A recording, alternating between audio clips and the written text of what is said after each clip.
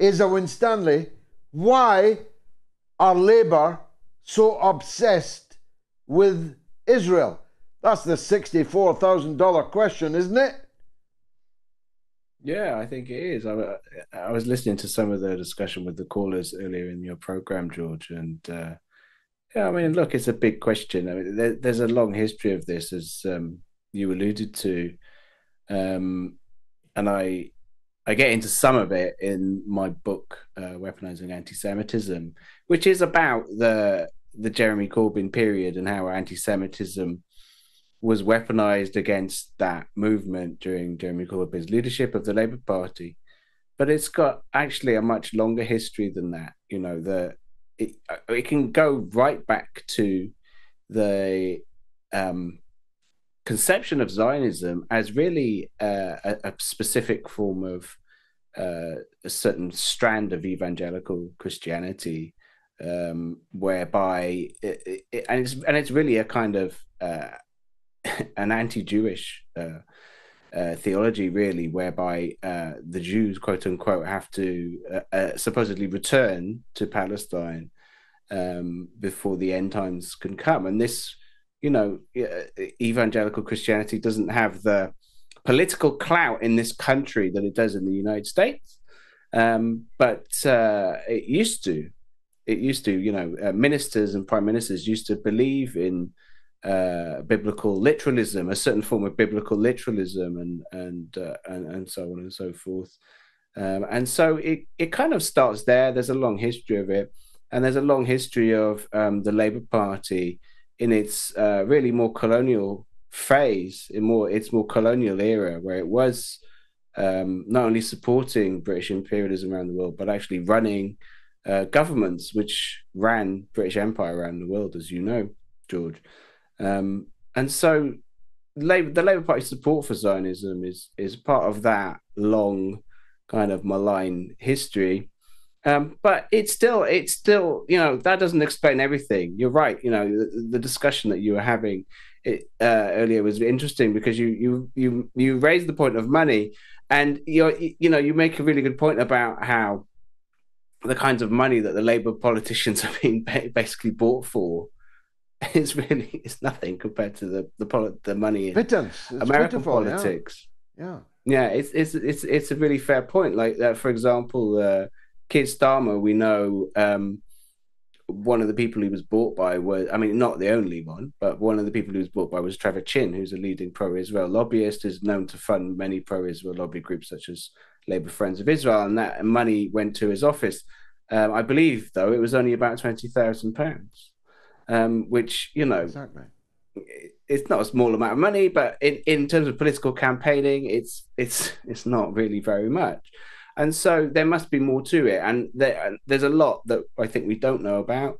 And, you know, a lot of it is to do with moral blackmail, you know, that we've seen this kind of witch hunt and hysteria really dredged up against the whole Corbyn era, against you yourself, as you well know, George, and against anyone who's really campaigned for Palestinian rights in this country for many, many decades. And, you know, the weaponization of anti-Semitism is really as old as the state of Israel itself.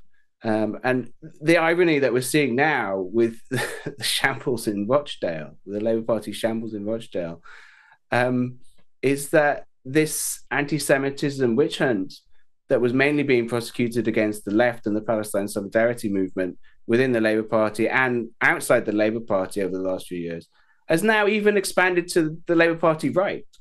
You know, this is the irony that they've... The Blairites. The Blairites. And your former Labour opponent, who's now been suspended in Rochdale. I mean, I didn't agree with what he said, but it wasn't anti-Semitic. You know, it was about his. I mean, look, I haven't heard the actual full tape of what he was alleged to have said, and you know, it wouldn't surprise me if the Daily Mail misrepresented it somewhat. But you know, as it was reported, I didn't agree with it. But it's about a state. It's about the state of Israel. You know, it's not about exactly Jews. And it's actually what many Israeli newspapers have themselves said. these newspapers like Haaretz and so on that are against Netanyahu, they've said similar things, and they are Israeli absolutely. newspapers. But the New York Times had a report about it novel. As well. The New York Times also did. Which is basically an Israeli newspaper, but that's another matter. This new turn is interesting me.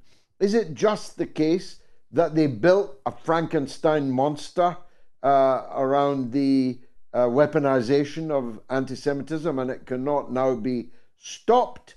Why would someone like Graham Jones, a man who refused to serve under Corbyn, who backed the cutting off of water and electricity in the Gaza, who, according to Ed Balls, who should know on British television this morning, is definitely not anti-Israel. Now he's suspended.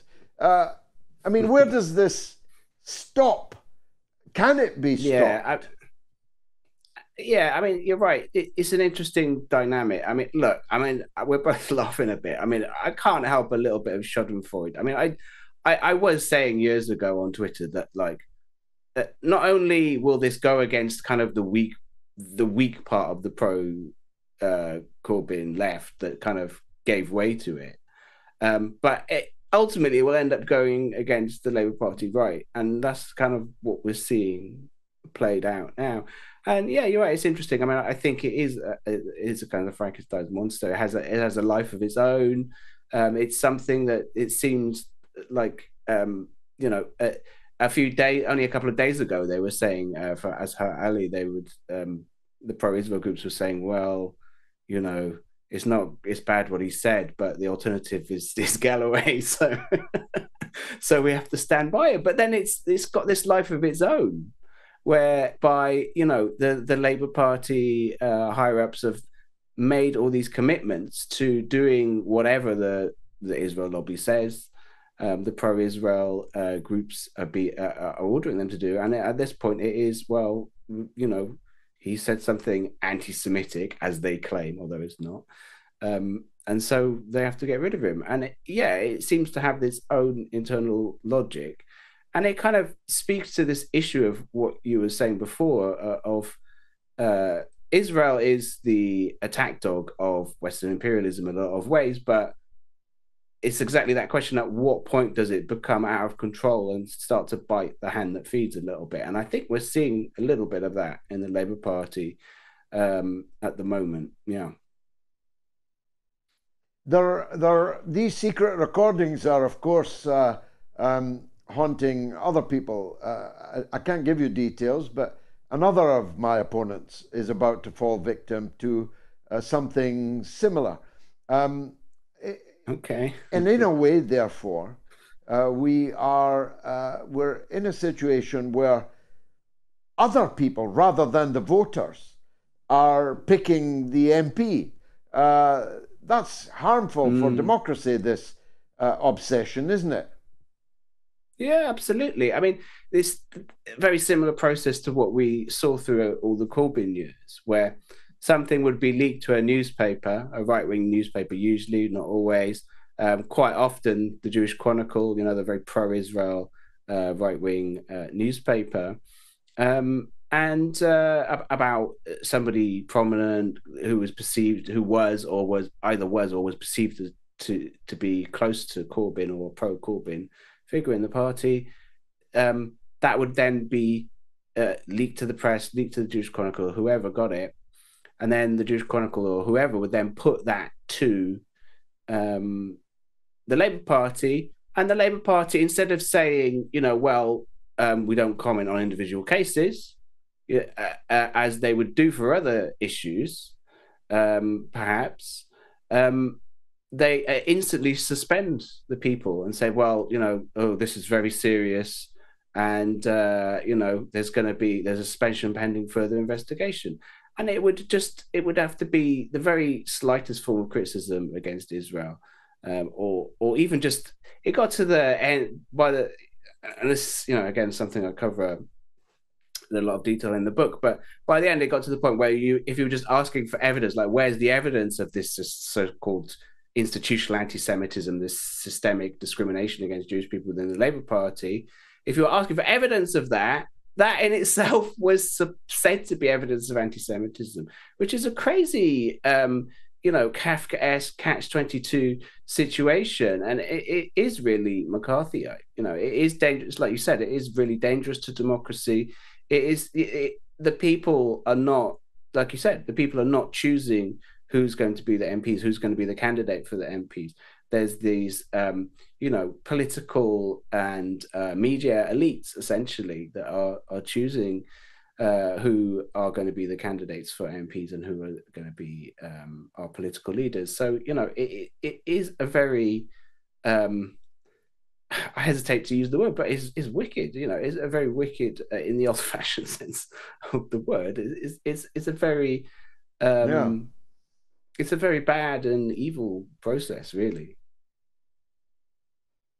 Well, I've been in politics a long time, as you know, longer than you've been alive. I was in Parliament for almost 30 years. I recognize the era that you described of Labour's infatuation with Zionism, with its evangelical roots, and the kind of Fabian idea that Israel was going to be a progressive form of colonialism, with kibbutzim and the Histadrut having its own bank, and so on, the trade union having its own bank. I lived through that, although they always tolerated the presence of people mainly on the right of the Labour Party, like Andrew Folds and others, who took a pro-Palestinian, or they would be then described as pro-Arab. That was always tolerated on the Labour benches. But Ed Miliband's era, himself Jewish, a father who was an intellectual titan, Ralph Miliband of left-wing politics, he was Jewish, but not Zionist, and even he was attacked.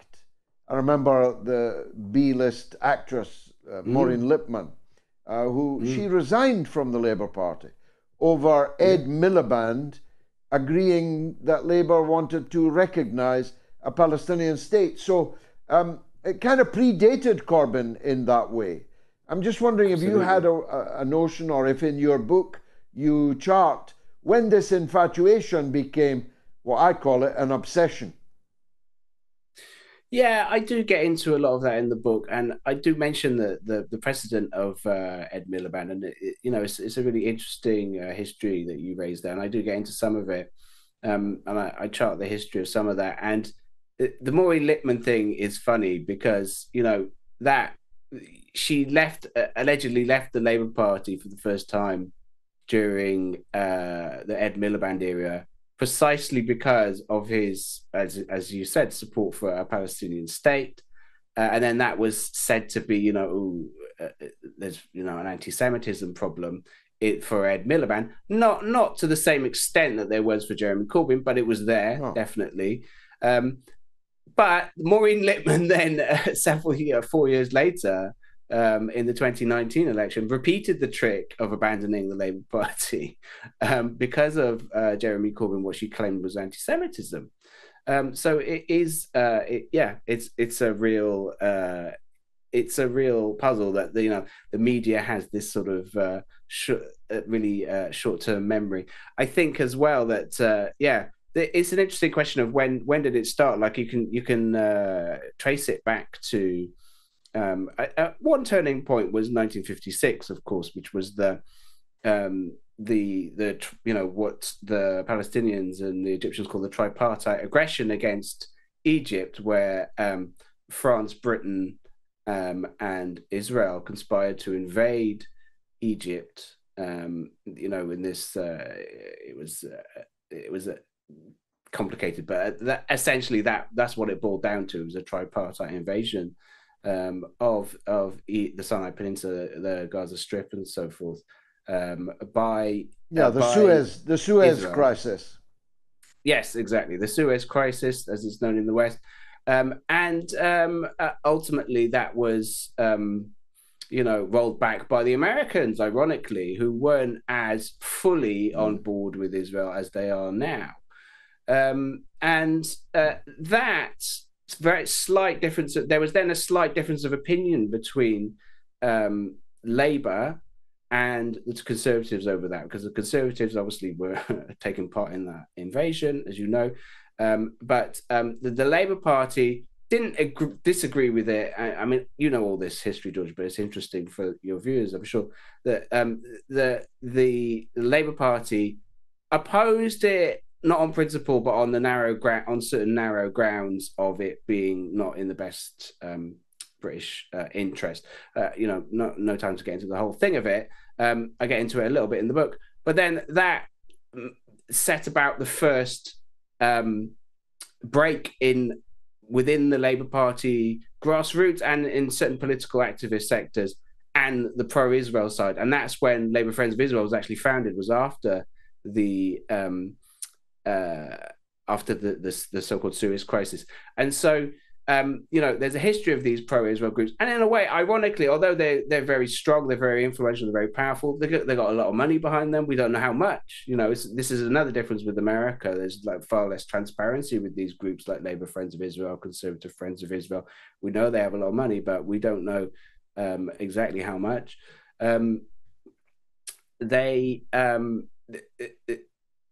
Ironically, in some ways, the fact that they're needed is kind of a sign of weakness, certainly on the popular level, because it shows that if it wasn't for all these kind of groups, they wouldn't have the same level of support that they do. It sounds a fascinating book, Asa. How can people get it? Well, it's in all good bookshops. You can buy it online in all good retailers. But probably the best way is to get it straight from the publisher. All Books is orbooks.com, and you can buy it there. Fantastic. Look forward to it. Thank you very much, Asa Winstanley, an expert on both Israel and the Labour Party and the nexus between the two.